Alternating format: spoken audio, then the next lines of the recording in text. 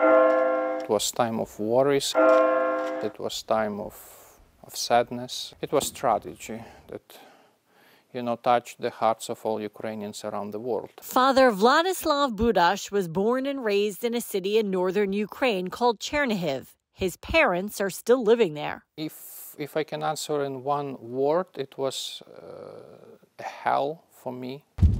When Russia invaded Ukraine 2 years ago, he told me it looked like a bad dream in the beginning. It was terrible to watch all these videos, to speak with my parents, to see pictures, to check news. His parents, like so many others, couldn't escape. My parents spent the entire winter in almost whole time in the basement underground trying to survive, and from bombing, from shelling, from missiles, and without heating and without electricity. Communication was sporadic and carefully worded for everyone's safety. Speaking with them, more was interesting to know how they feel, or they are safe. Father Budash says he seriously considered going back, but told me he couldn't bring his wife and 3 children into a war zone. My decision was to stay. It was a painful decision.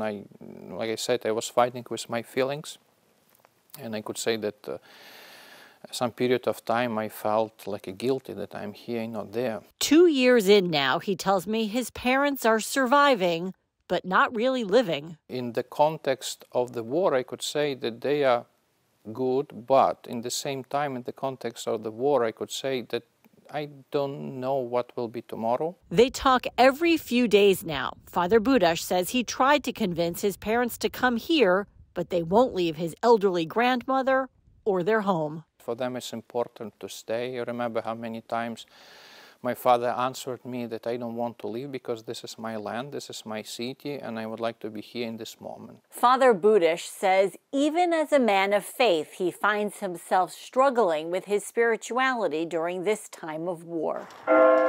It also was a very difficult journey for me from anger, sometimes hate, to forgiveness and understanding. In Smithtown, I'm Shari Einhorn for Newsday TV.